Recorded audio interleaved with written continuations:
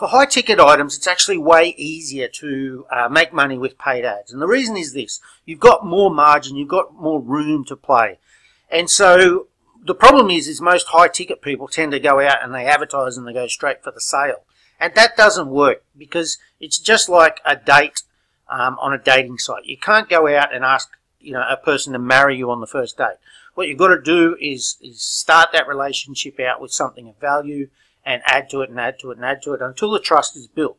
So it works the exact same with ads. What you need to do is you create a PDF, or you create a voucher, or you create some offer that is of significant value and very clickable and likable by your audience. So, and then it's just from then on, once you have something that they're attracted to, then it's just a simple game of maths. So let's say at 50 cents per click, it costs you $500 to get 1,000 clicks.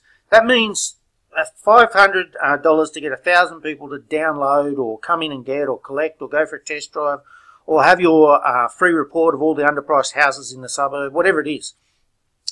100 of those might become leads. So after you contact them, 100 of them express further interest. 10 of those become customers. That works out at $50 per customer. Now, even if we double that, then it just becomes $1,000, $10, and $100 per customer.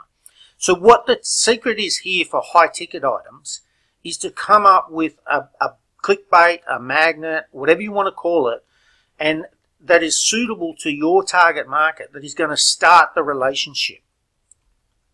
Then what you need is a follow-up service that is going to build value and build trust and continue the relationship. And then thirdly, you need a closing process which closes the sale for you.